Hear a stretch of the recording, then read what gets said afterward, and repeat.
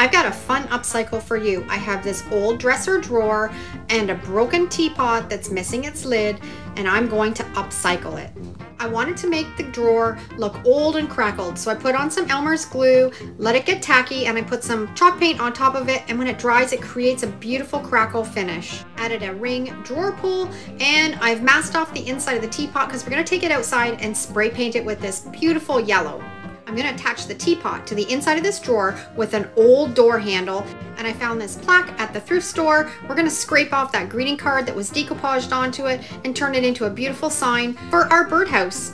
I'm doing my Mod Podge reverse graphic transfer, dampening the paper after 24 hours, rubbing off the paper, and we're left with a beautiful graphic. I found this old rusty chain in my stash, going to use that to hang it up, and I have half of a spindle I'm going to use as a perch. What do you think?